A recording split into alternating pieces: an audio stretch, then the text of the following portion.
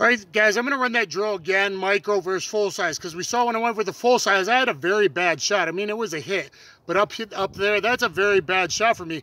And what that shows you is what you're going to be like cold when a real gunfight happens and you're surprised all of a sudden. It ain't going to be static and it ain't going to be like you think it's going to be.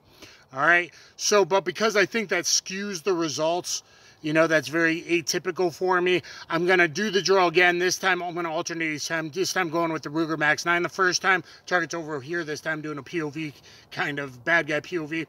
I'm going to do the Max 9 first, and then I'm going to go full size on the right target after that.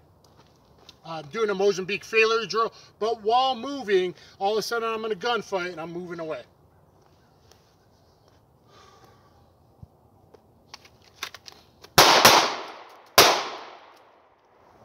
Boom, 2A zone right by the orange and headshot perfectly centered.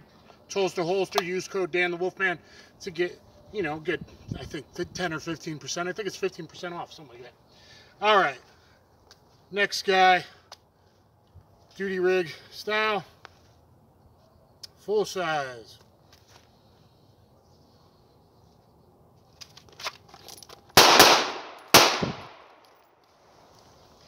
All right, there we go. 2A zone, a little higher, and headshot perfect there. I'll show you guys.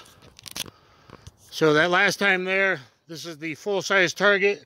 I got 1, 2, and 3. So that's perfect there. And you can see it's probably a little faster, heavier weight, 26 ounces versus 18.5 for recoil management. I think it's these two on the Max 9 that time, and that dead center T-box style headshot right there. So is it enough to matter for a civilian 3 to 5 yards? Maybe not. Now when you go 7 yards and out, or an extreme outlier 15 to 25 yards, will that make a difference? I'm sure it will.